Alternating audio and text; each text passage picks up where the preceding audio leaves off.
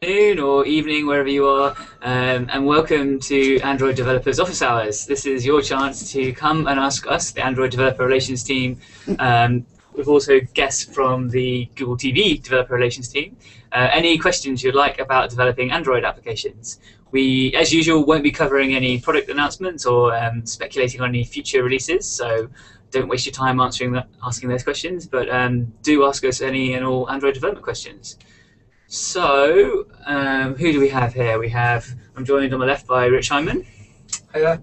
And Matt Gaunt. And in the room we have Al Sutton, as always. Hey guys. Al.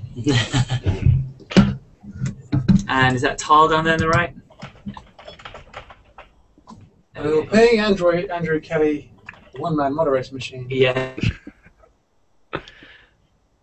And it looks like London have dropped out on us. The London Bridge. Welcome back, guys.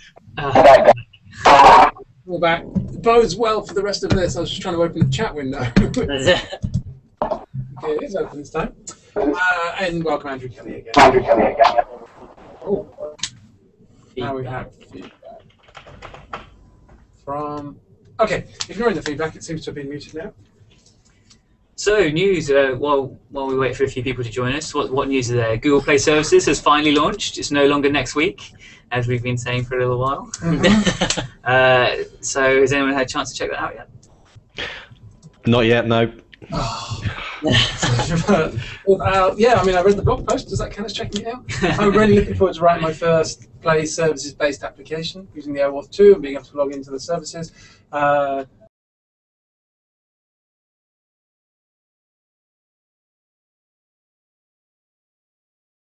+1 button, and of course that's going to affect the +1 of the application in the Play Store, and that might affect your ranking. Who knows? Let's see +1 buttons inside apps, but there's also many other things inside the. Yeah, we were recently at a hackathon where lots of people were trying to access Google Drive, and it was quite painful trying to get have to use the web view to get your non-anonymous, I guess, scoped OAuth 2 token. So you can now do that really easily with a really consistent user experience through Google Play Services. So yeah, looking forward to seeing some apps integrate those. Is the Play Services library going to be supported on Google TV as well? I believe it will be, but that will probably come with the native Google Play Store, which is coming. Next week? Yeah, next week. Everything happens next week. Mañana. Cool. Is that a Chris Baines we had just pop in? How you doing, Chris? Hi guys. Oh god, hang on. Timing. Someone phoned you up telling you you're on a hangout. Oh yeah, maybe. You had a busy day the other day. I saw you updated a bunch of your libraries. Yeah, I've just I took all of September off, so I've just been messing around for the whole of September. So yesterday was Pretty cool. Yeah. So I just thought I'd do some housekeeping. Nice. Update some stuff. Fun. Yeah, it's good. Okay, So we got a question from Andrew. inside the chat window already. Yeah. Does Google Play Services allow posting to Google Plus, or is it an API still coming soon? Still coming soon. As far as I'm aware, Google Plus allows you to post something to someone's timeline, but it's essentially you're posting it to no one. It's not public or anything, and then you have to select the circle. Like the user has to go into Google Plus to do it. But even then, I don't think that's Google Play Services. That's just Google Plus. So you're talking about the history API. Yeah. So it's essentially a bit like how instant upload works. You can send stuff to somewhere which is just owned by you, and then from there easily share it later on if you want. But I don't think that's all up and running yet. Yeah. No, I wanted to check that because it's definitely mentioned in the Play Services documentation, but I think it's coming soon against history API. Okay. So the only sharing is via the +1 button right now, I think. As far as I'm aware, the History API is still a developer preview, so they're still tying that down, so it's not worth using in production apps until things are stabilized a bit, I'd guess. Yeah, I would guess as well. The documentation says something similar. But still, it's great. It's getting rolled out to all devices, Froyo and above. And we need to mute.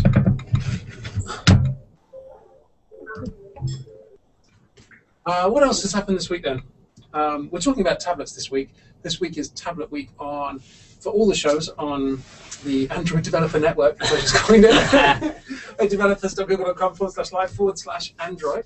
So Rito and Ian and the guys from America will be reviewing tablets. Ivan and Nick will be redesigning apps.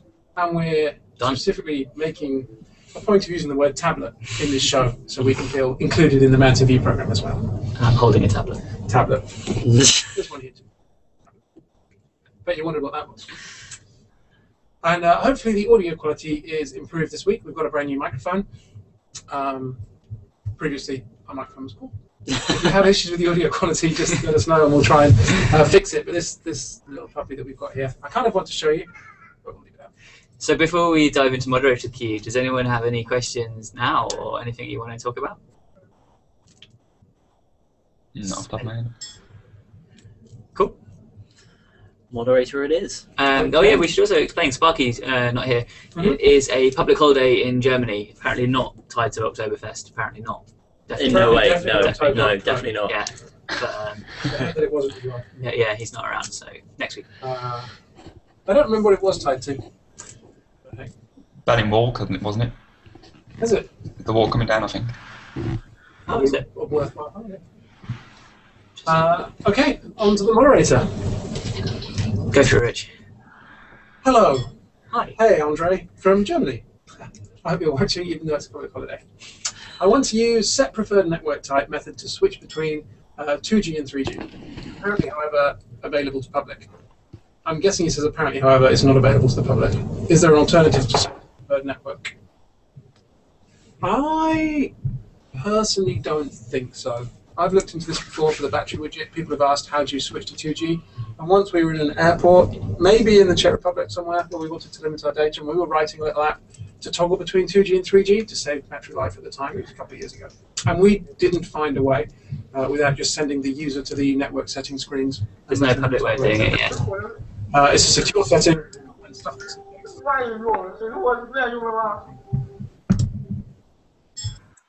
Thank you to everyone who just muted at the same time. So thank you, Andre, but I think not. So yeah, it's one of these secure. Is it secure setting or is it just hidden? I can't remember. I think it's Secure settings, isn't it? Secure, yeah, secure setting. Yeah. So Some might have their own. yeah. So unless your signature or system, so unless you kind of have access to the platform key, so unless you're building your own ROM, you can't do it. Yep. Next. My app. This is from Aditya from Fairfax, Virginia. Hi. Hey. My app has a feature where users can upload documents or pictures. When I try accessing attachments in emails that are not downloaded, the URI object has the scheme of content. Is there a way to convert this URI object so it has a scheme of file? You would almost certainly need to go to the content provider that scheme of content is pointing to and try and get it from the content provider. We have a post on this for getting Picasa images from the gallery. So if you do the image chooser and gallery comes up, and instead of choosing a photograph that they've taken on the camera, they choose a photograph that was in Picasa. Again, you'll get the content URI, and you need to go to the content resolver to get that image. So you won't be able to resolve it to a file directly, but you'll be able to get hold of the content through its respective provider. Yeah, basically go to content provider and get a file descriptor back, don't you, which you can then do stuff on. So have a look at that and search for retrieving Picasa images from gallery as well, because there's definitely a more detailed post with the details of how to do it on that, and they will come back with content URIs. We get that quite a lot from companies that have photo editing applications, things like that. They don't expect selected images to come back as a content URI, they expect files. It's one of those things that you look for in an application as well, is its ability to read all kinds of content shared to it. So the one I often find people falling foul of is when you try and attach a photo or upload a photo and it's coming from a Picasa gallery rather than a local image.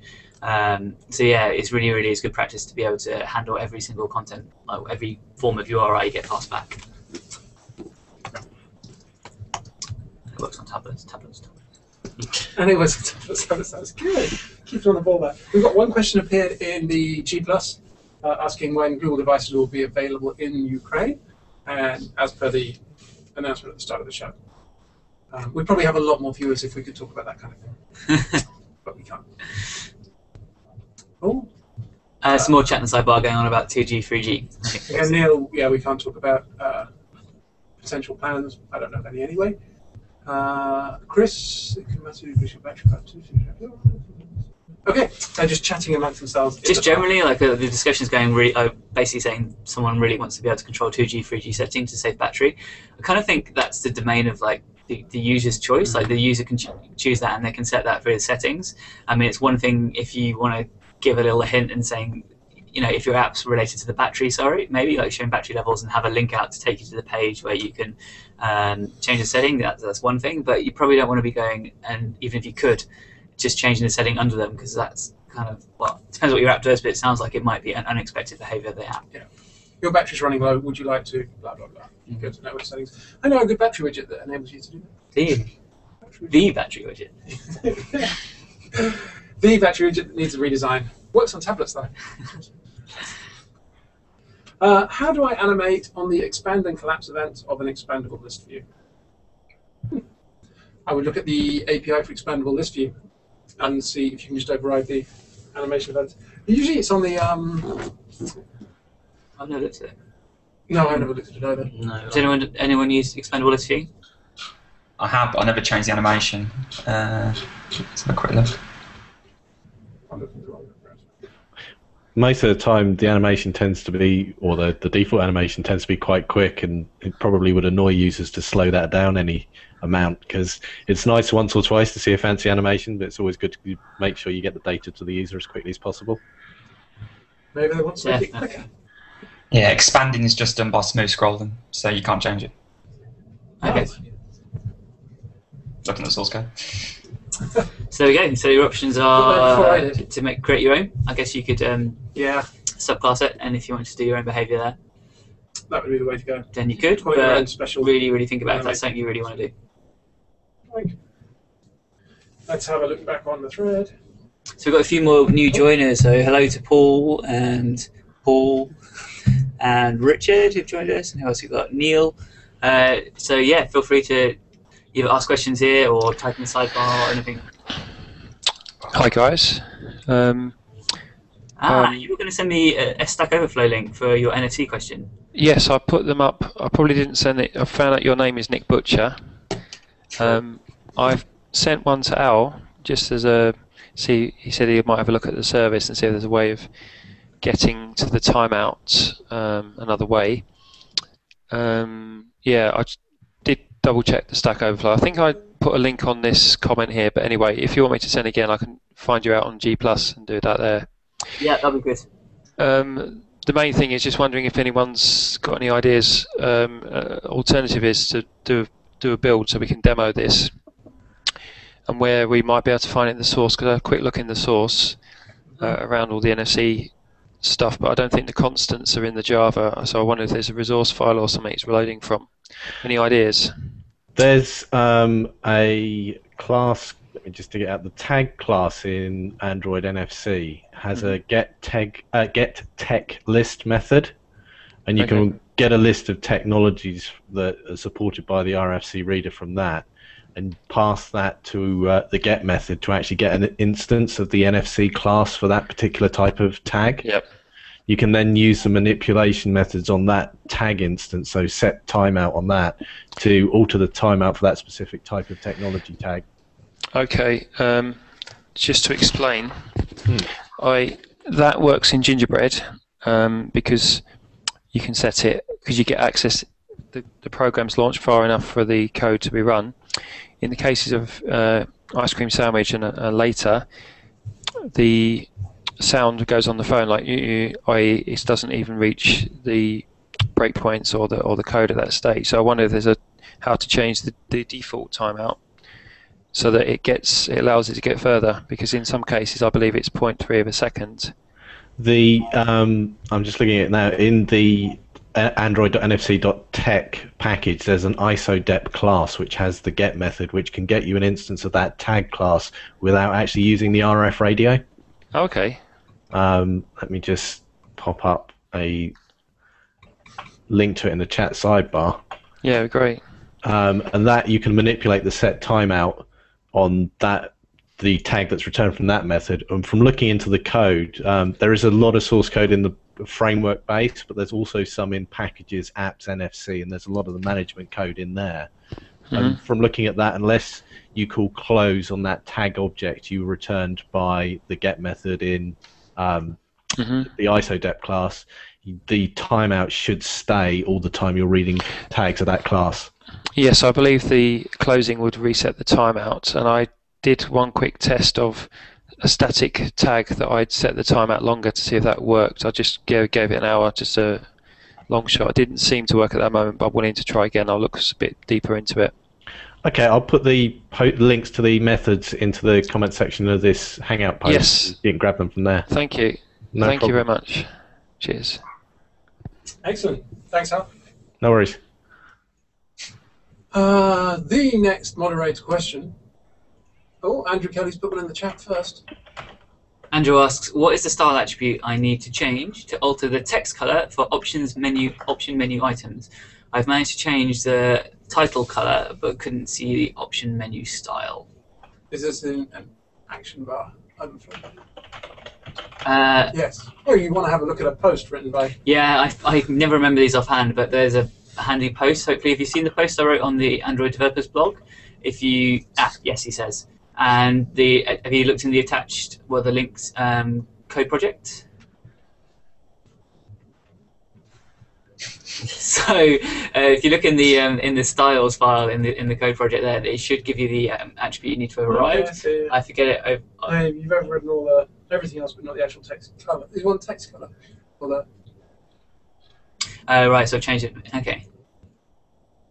so it's. I forget it offhand. I can't remember. Did you try Android text color? The way I worked out which ones to change, I always end up just looking in the original themes file. So if you look in your Android home /platform/data value, there's the styles and themes.xml. Just they're not particularly long, and they're if you're not too scared by XML, they're fairly readable.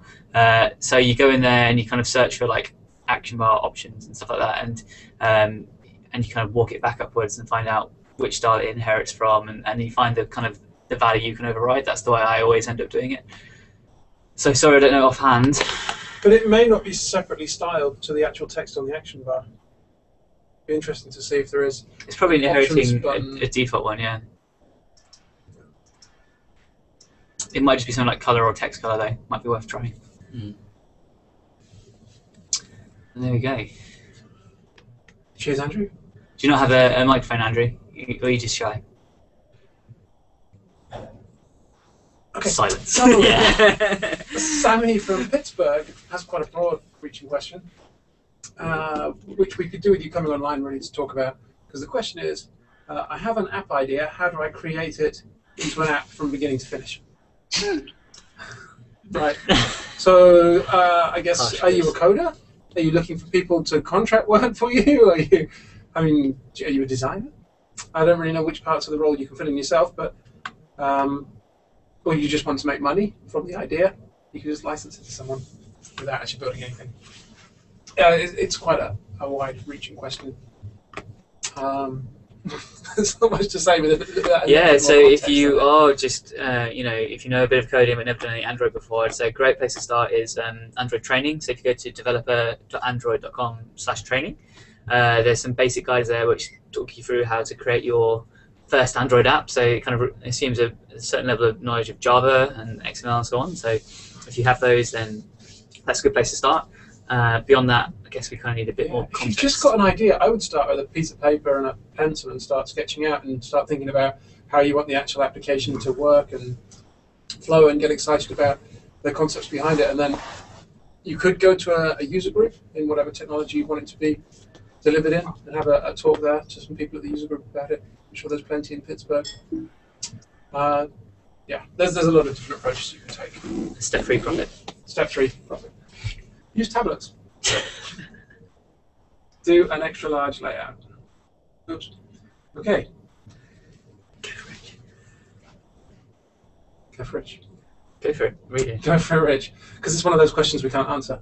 Will all developers on Google Play have reply to reviews soon?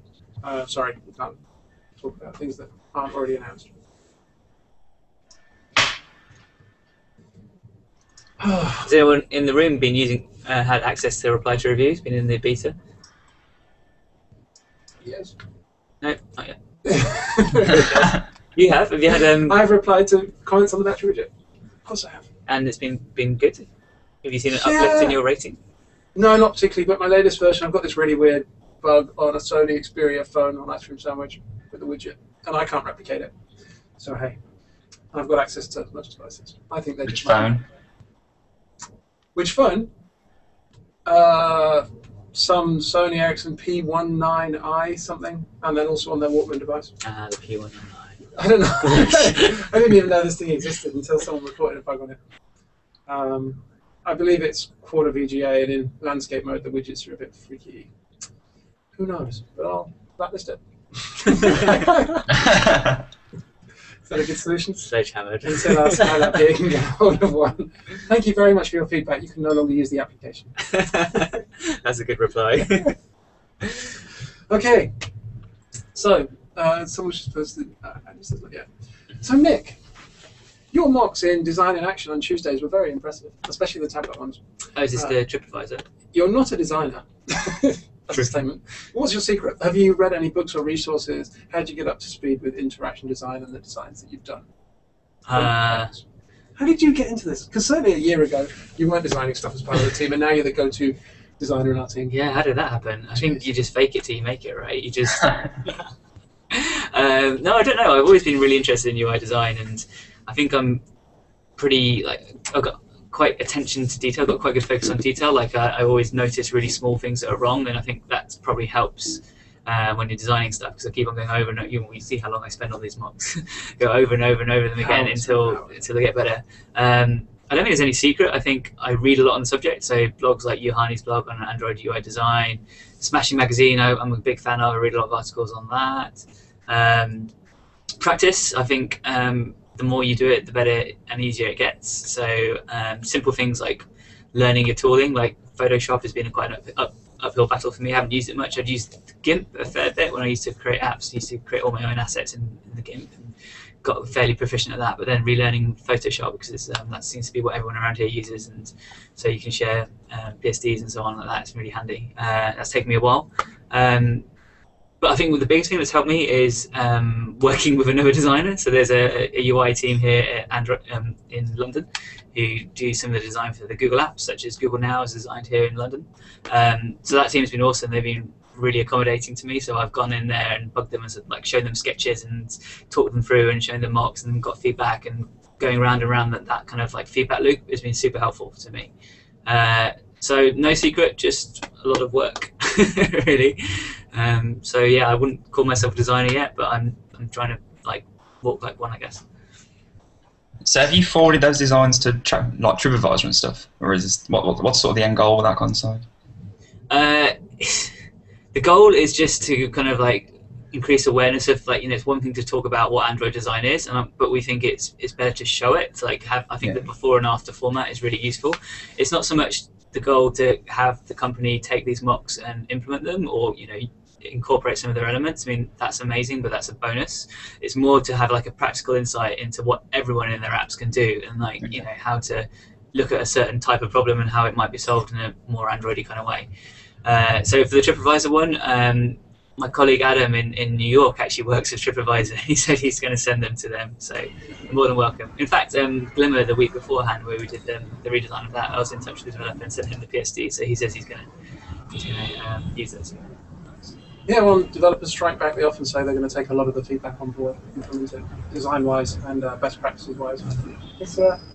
Yeah, same for Camera Zoom. Alex said he was going to incorporate some of the ideas. Excellent service.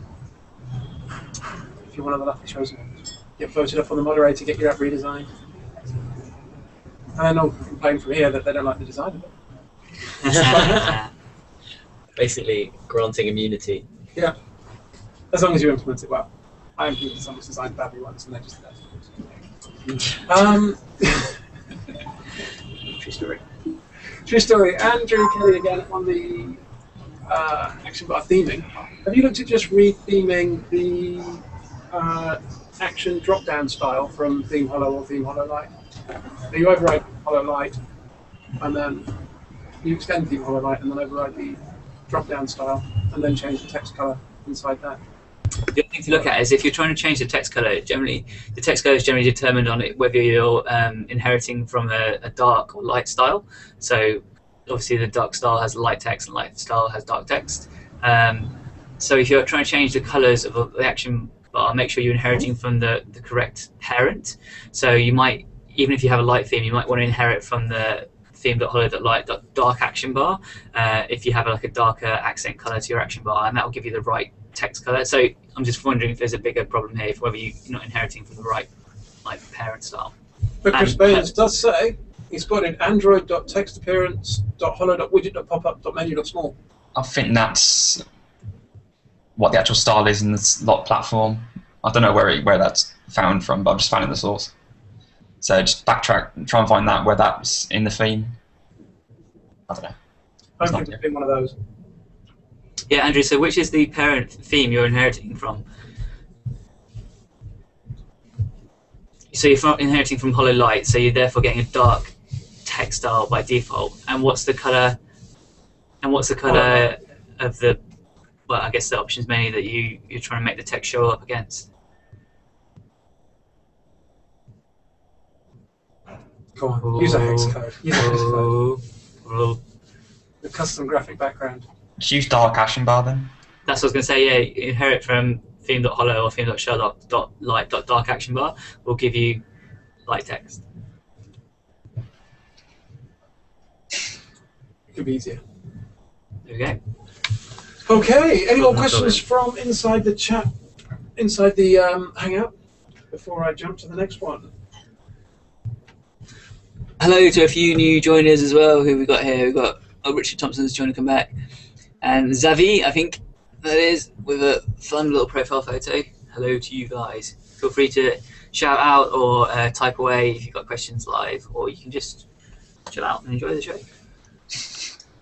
Might be worth putting in a plug for the new build system that the guys over in Mountain View have made available. Yeah, go Zaventor. I've not really read up on it yet. Has anyone else looked into it yet? I've started looking at it, but it's based on, is it Gradle? Yep. So I've got to get everything set up to use it. Not linked to an IDE?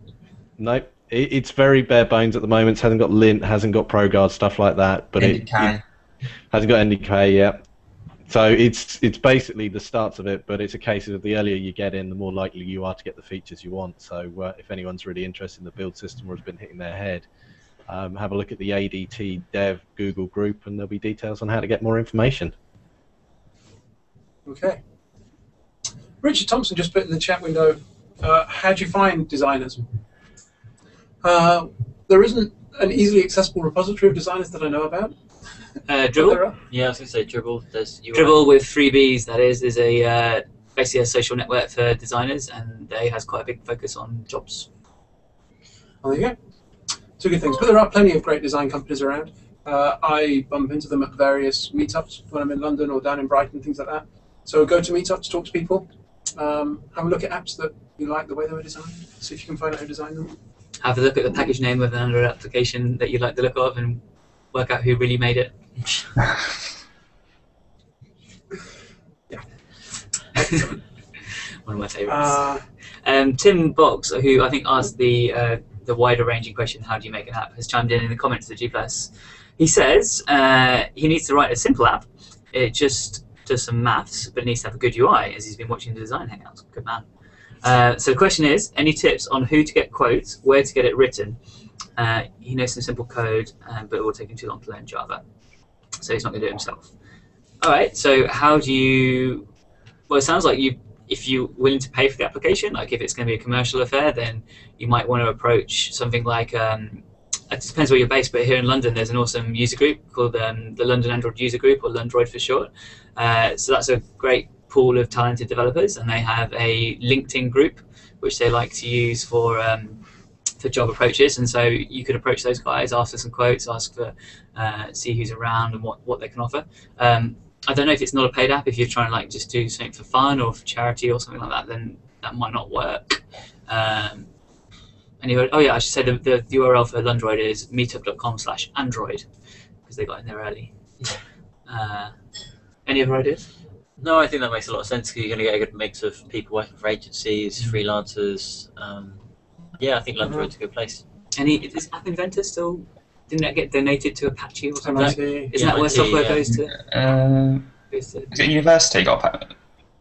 Say again? It was a university, wasn't it? It wasn't a MIT got it, yeah. Yeah. Oh, it was MIT. Berkeley, wasn't it? Yes, there was a project called App Inventor, which apparently got donated. I don't know if it's still usable, but which was a kind of a drag and drop type interface for building an application. So you could perhaps pursue that to try and get a prototype up and running and show people around to try and generate some interest.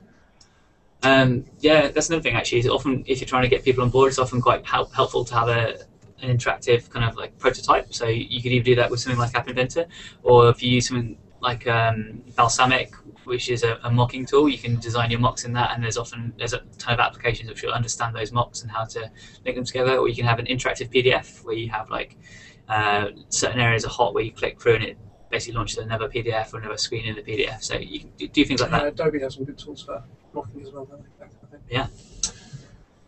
Okay. From Tobia in Italy. This is a good question. I'd like to have a good answer to this question. Maybe I'll work on it. To obtain a heterogeneous grid view like the one in Google Plus or Pinterest or IM, which was reviewed last week on the Android show, should we extend ABS List View, Adaptive View, Grid View? Are there any tutorials available? I've been really impressed with some of the heterogeneous grid views we've been seeing coming out recently, and I've often looked at them and wondered quite how they did it, how they're doing their layouts of all the different grid items and things. They just look really good. So, so that's not an answer. no, I said I was. I was waiting for it. So you. No, I've thought about this. All my grid views have been all very neat and tidy and aligned, and I haven't done anything which, as yet, looks as good as any of the grid views that you've seen on here. I don't know. They must be custom. I think they're just going to be custom myself, yeah. Rows of custom items. It's not too difficult to do it. You just need to know how layout and sizing works. Yeah. So it's not too bad to do. You'd still want it based on an adaptive view if possible. And you want to have asynchronous loading into the thing. Obviously, once you've got a layout that looks good, you're still going to want it to react very smoothly. And there's a lot of that code that we've built for you already for things like grid views and list views that you should reuse. Sorry. So whether you can abuse a grid view and force it into being heterogeneous, I don't think you can. It'd have to be many list grid views. It'd be horrible. I think you choose the column size, don't you? Yeah, but that affects the column size of the next row down as well. You can't do it on a column per row basis, right? I wonder if some of these are actually individual. It's just a list view, and sometimes the list item is subdivided. I think that the IM into one might be multiples. a list view because everything's at least the same height on a per row basis. Plus, there's stuff in the list view where you can say, I've got views of multiple types, and then when you recycle it, will try and recycle the view of the same types, and then there's performance. Yeah, depending on which way you go. I would see if you can squeeze it into a list view and just do a custom list items inside a list view. It'll be the simplest way, and you'll have a lot of control over it, and you'll get all the benefits of. Has no one solved this problem yet? Is there an open source heterogeneous list view or grid view? Or... I can hear Chris typing as we speak, trying to start. You can see the code reflecting his glasses. Yeah, it sounds like a problem Yeah, that I we think we should could do a work good together and list view solve. one. We could do a good list view based one. It wouldn't be totally heterogeneous. You'll still get rows of items. But... Yeah, if you do go down the route of writing your own custom widget as well, there's a great talk from Devox 2 years ago, I think, from Ramon Guy and Chet Haas, which they go over the basics of what Chris was talking about, the layout passes, measuring passes, and it's really, really critical to understand those ones, and especially understand which ones happen often, so they need to be super efficient and not creating any garbage. So I'd advise you to seek that out. If you go to parlays.com, is that where all the DevOps talks, or just Google DevOps Ramon Guy creating custom widgets? We'll probably get you there. I might have to build one. Maybe this afternoon. I'll mock one up in Photoshop. You mock one up, I'll build it. This is good teamwork. It's how it should be. Anyone else got anything in the chat? Or, sorry, inside the Hangout before we jump somewhere else? Hi guys, can I ask a further question, please? Last week, Nick, you said that there was a I just missed a talk by someone at Google, an NFC whiz guy. Is it someone I can get in touch with, or who it was you were referring to at this time last week? I don't remember saying you missed a talk. I think I was saying send me the link to your question and I'll forward it on to some of the NFC gurus here. See if they Okay. I've put it on your. I found you on Google Plus. I put it on there because I'm doing a lot of research in this area at the moment, so it would be handy to kind of follow up a few more things in more detail. Thank you very much, guys. I'm loving the show today. Oh, good. Oh, you're welcome. Thanks for asking good questions. Have you seen the latest question we've got in the Plus post? No, I haven't read You it. should have a look at the Plus post. Oh, It's from from- Mayhem. Our good friend Michael Memoff, ex-Googler, Zoogler. Do you have any advice for... Hi guys, design question for you. What do you think about 2 drop-down lists on the action bar, both filters that will work together? Imagine if you had a second filter for read status. So I'm guessing this is related to Michael's Player FM, is it? The podcasting app, podcasting web app he's been making. Yes, I can think of situations. In fact, I think Gallery, initially when Gallery came out, on Honeycomb, it had 2 drop downs. You could spin between photos and videos and then swap between something else. Albums, something. Don't remember that. Yeah, but I think they removed it. I can't think of any. There are quite a few which have kind of filters at the top.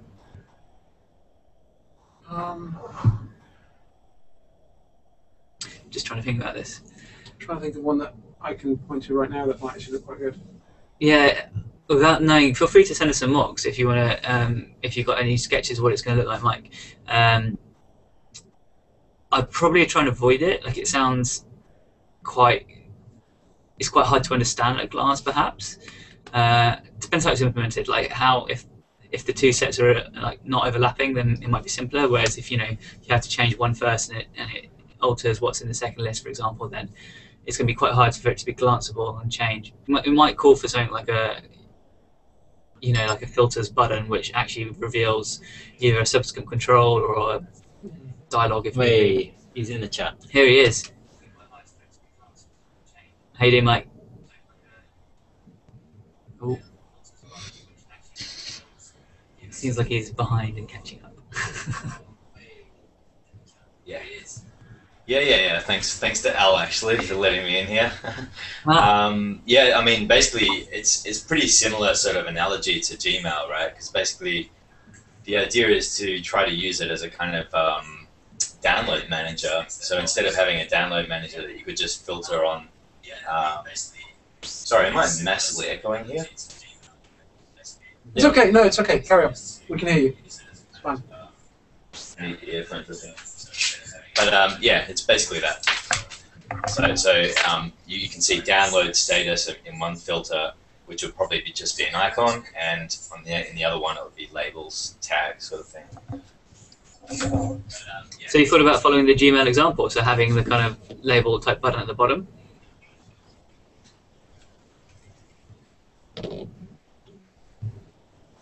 I don't think he has. I think he's plugged his headphones in and now he can't hear us. Yeah. Mike! I haven't seen that. Oh yeah, okay. But not really actually, because I've got a constraint of having something else, a player at the bottom, so trying to keep it simpler. Hello? Yeah, but the idea being that you click a button which takes you to a subsequent screen, which lets you then have a full screen pick of what data you're trying to display.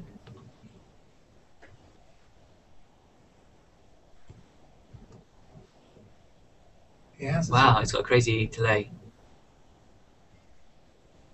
3, 2, 1, and...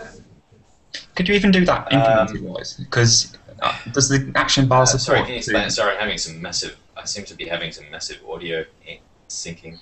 Yeah, Jeez. we can Sorry. tell that, Mike. Sorry, Nick, can you repeat that? Are you listening to this on a podcast? I repeat it? Okay. So I was just saying, is it possible to just have a button which launches the full screen to let you pick the slices of data that you want to view, rather than having it all on screen at once? I mean, that's kind of the approach that Gmail. No. Okay, yeah. No, it's just that I think I can keep hearing myself, but... Okay, this is weird. I think he's just laughing at the podcast joke.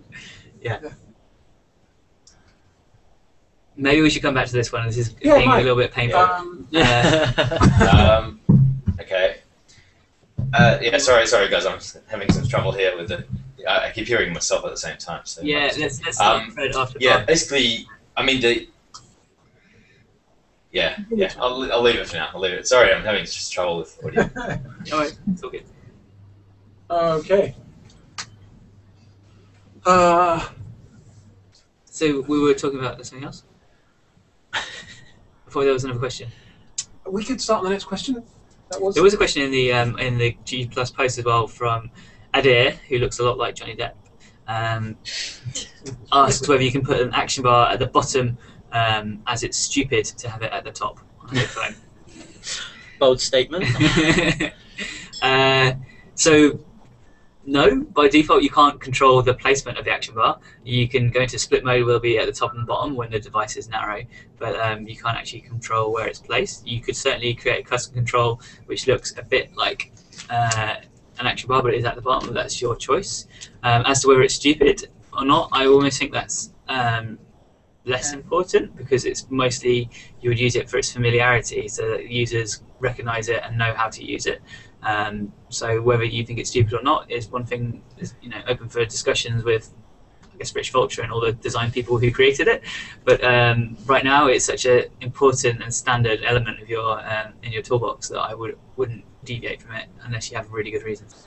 You mind if I say something? Yeah. Oh, that's a good idea. Oh, hi. I'm Adil, by the way. Hi. The picture is nothing. Anyway, the reason I said the word "I'm sorry" is stupid because I wrote the question several times and it didn't save. I really have no idea how this happened.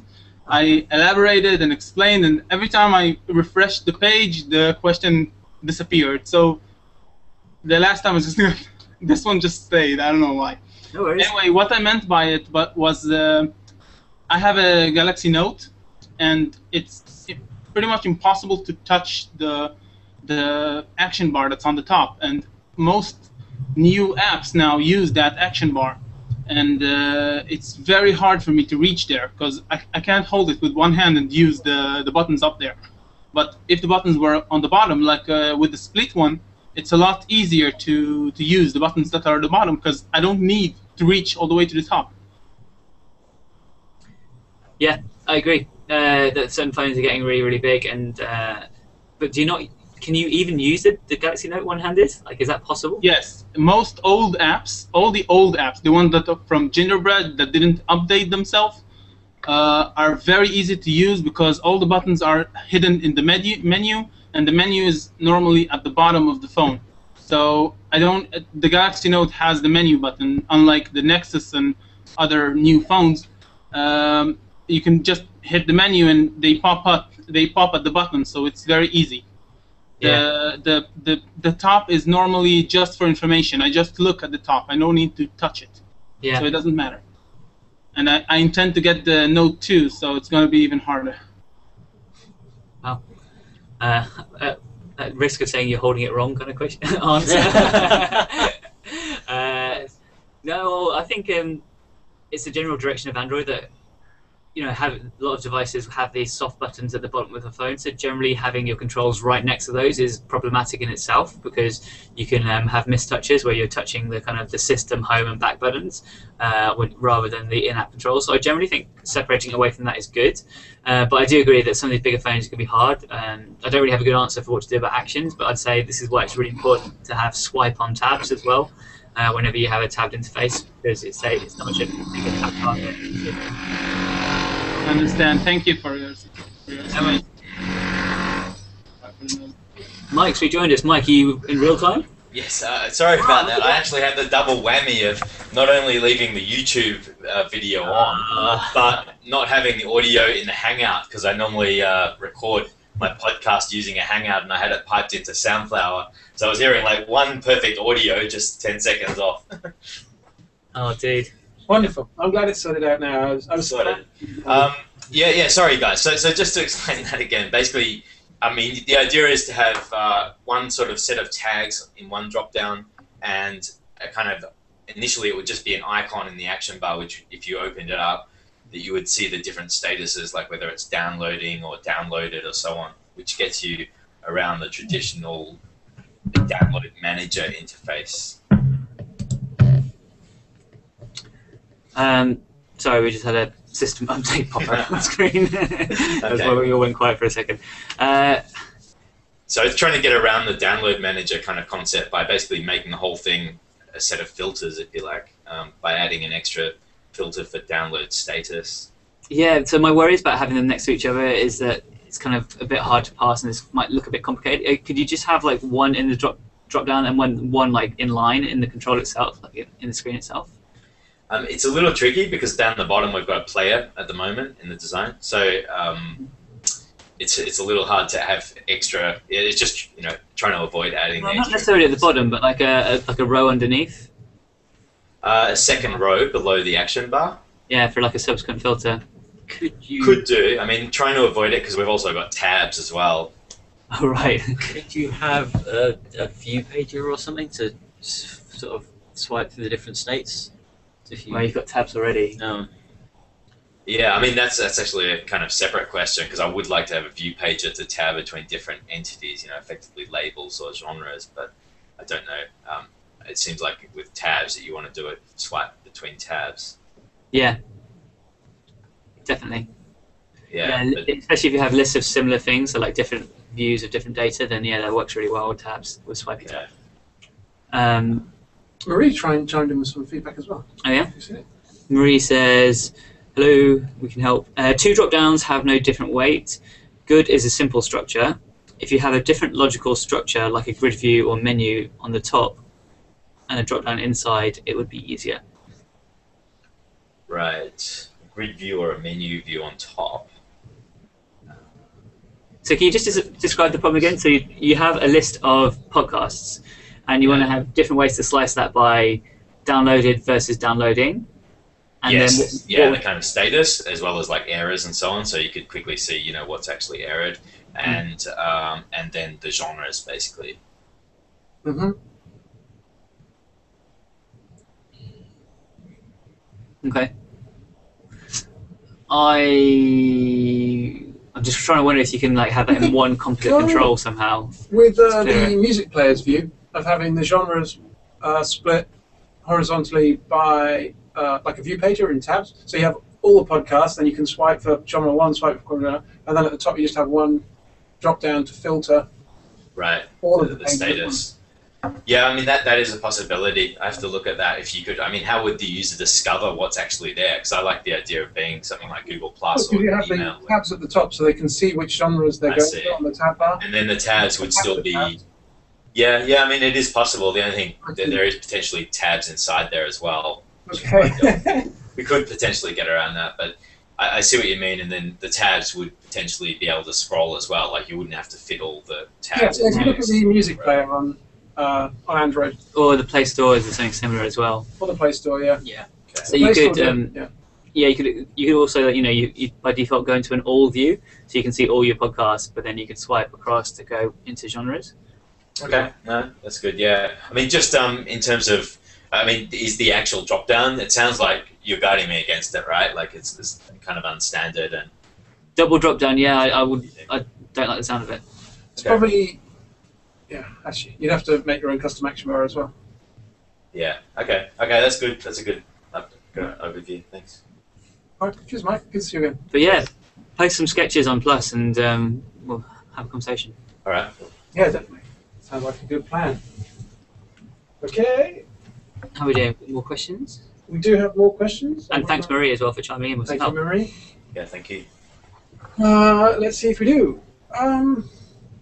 Slightly strange question. Maybe just skip it. Okay. What are the developer features from Jelly Bean and Ice Cream Sandwich useful for building point-of-sale applications? It would be nice if you could provide code snippets and examples. I guess NFC would be useful for point-of-sale applications. Yeah. With very specific question. I mean, you can do anything you want in Android. That's why I was just going to skip it. I interpret that as a lot of people want to create kind of kiosk type applications. I was wondering if it's that, where you don't have the home and back and recents button to switch out the application. I mean, I was wondering if that was the real question at hand here. So I'll tell you the best way of doing that. Put it in a case where it covers up the home, back, and recents button. Yeah. Include any functionality you want inside your, like they did in that magazine recently. Mm-hmm. Which magazine was it? Entertainment Weekly. Entertainment Weekly, where they embedded an Android device inside in between the pages, but you could just see the screen, so you didn't really know. People often ask actually how they can lock down Android for user controlling inside house, lighting controls, whatever it's going to be, and without changing the firmware, the easiest way is to put it in a custom housing, so you can't actually get to the buttons. There is an app, isn't there? If you have root access, you can hide the system bar and hang If you have root access, you can do a ton of stuff. Yeah. Seeing that, so that could be an option if you're doing a kiosk solution. Or go and play with the AOSP. Have a word with Al about the AOSP and how to customize it and build it yourself and go down that route. But if you have actual devices, just change the housing they're in. Okay, onwards.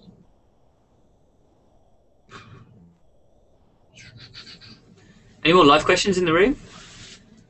Or should we carry on with the moderator queue? Nick, it's Paul here. It's not about a question. It's just that I checked my notes from last week and you mentioned a guy called Trevor at Mountain View Time. Does that ring any bells? Oh, we did. Yeah, that was during That was during last week. during Mobile World Congress. I said that he wrote an application to read the badges at Mobile World Congress. So we could go on the Android stand and scan people's badges using NFC. So he gained quite a bit of NFC experience at the time. He hosts the developer office hours in the Mountain View time zone, which 8 hours from now, 10 p.m. UK time, they have their office hours. Do you know what his surname is? Trevor Johns. Trevor Johns, yeah, he's on code.google.com/team. All of our bios and everything, and G+ pages are listed at google.com/team, which renders very well on tablets, I've heard. Thank you, guys. No Okay. worries. Yeah, but you can definitely post the same question to the US time zone, and you'll get probably a more expert answer. Cheers.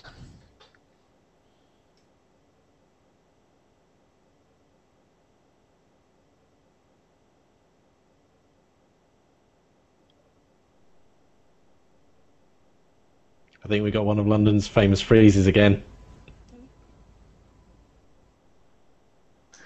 I'm here, Al. Who was that? I'm sorry, I didn't. It's Paul. Hiya, Paul. I think everyone else has gone frozen. I can see some people still moving around. It's just the London guys who I think they're missing a slot. So I'm going to drop out, and that should give them a slot to rejoin in. Okay.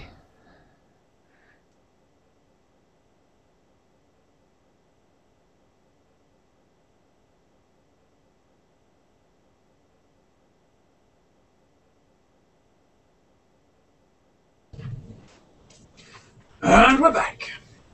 Hello.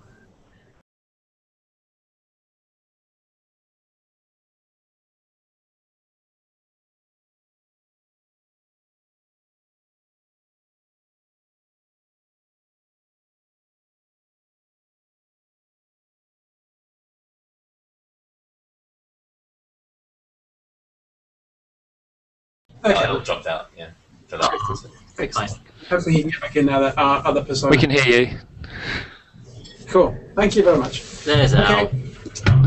Al being very gracious again this week. Cheers, Al. No problem. Just pop in and out as required. So we do have a question that we've answered before.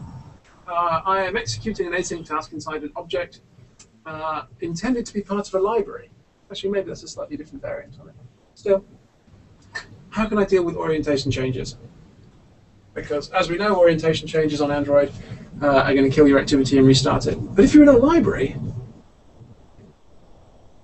it's a slightly different question. I wonder. Why you have to be quiet?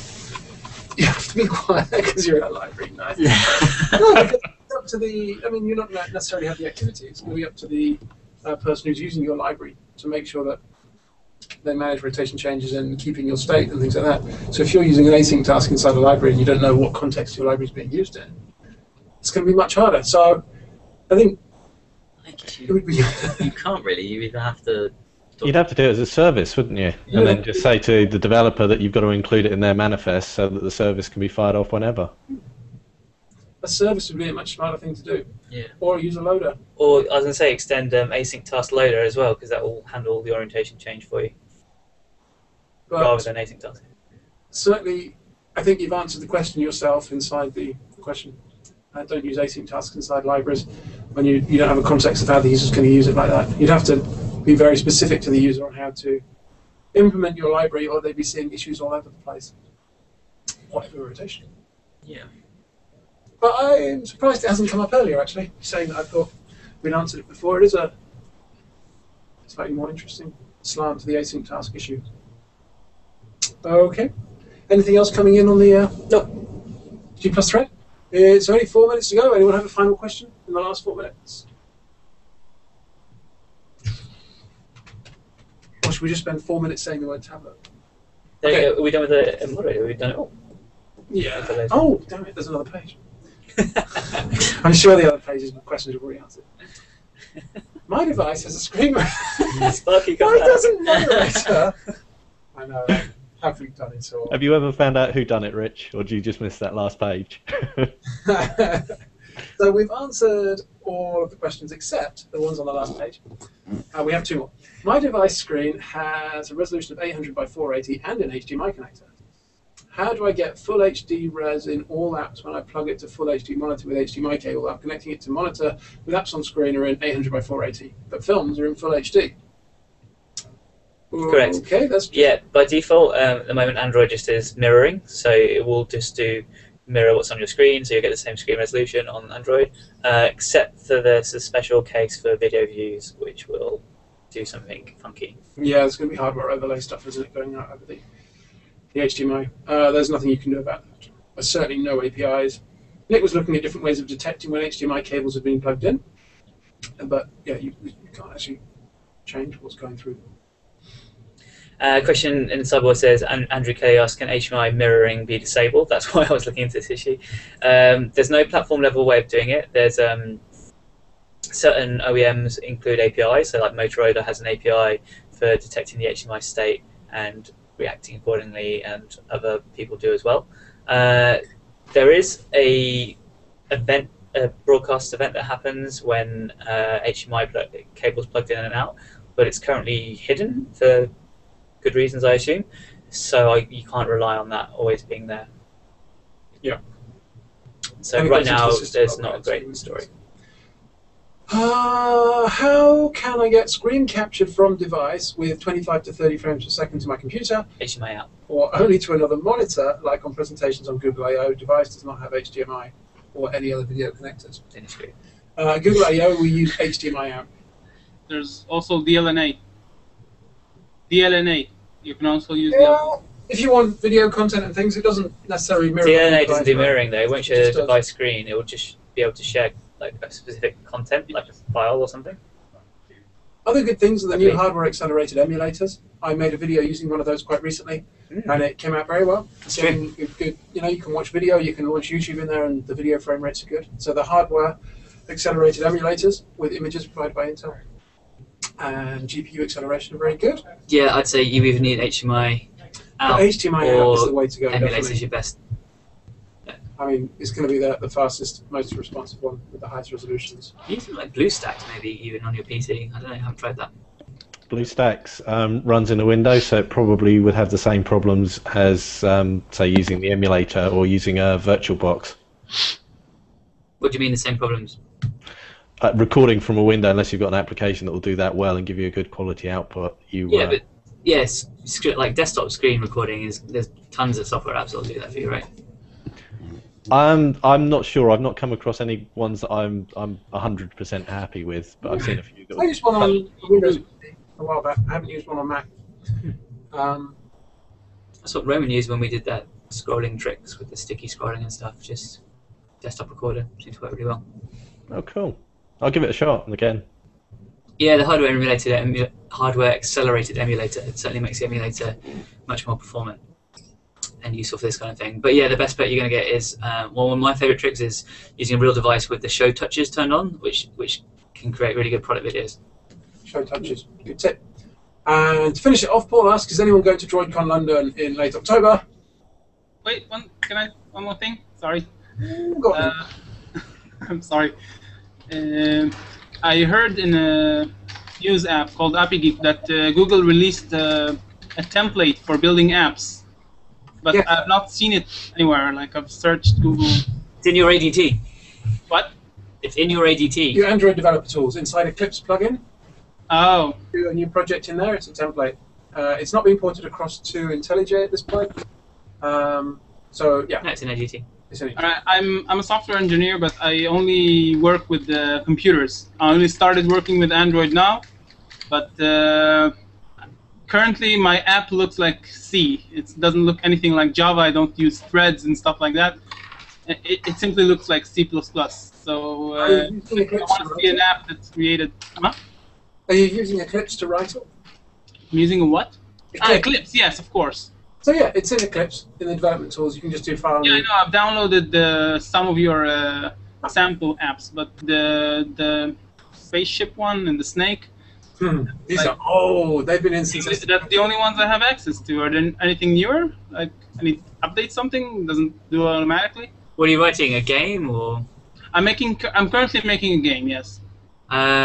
You could look at if you Google for what's Chris's game called again?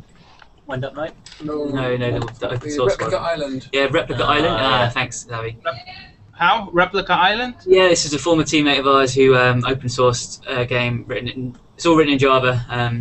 Yeah. GL and so on. So that's that will help you bootstrap if you want to do your game loop and all that stuff. There'll be some good code to copy. Again, a little bit dated, but I've already made several games, but they all use. I use one class to make like a loop, Mhm. and the rest of it look just like the main in C. So it just repeats that one. So all the threadings and all the advanced stuff are not available for me if I use it like this. yeah, definitely peruse Replica Island source code. It'll give you a lot of ways to handle input and Yes. happening on the device. So it'll definitely go splunking. Thank you. Thank you. Thank you all very much for joining us on this week's Android Developer Office Hours EMEA edition. We'll catch you all next EMEA. Wednesday. Thanks, guys. Bye, everyone. Tablets.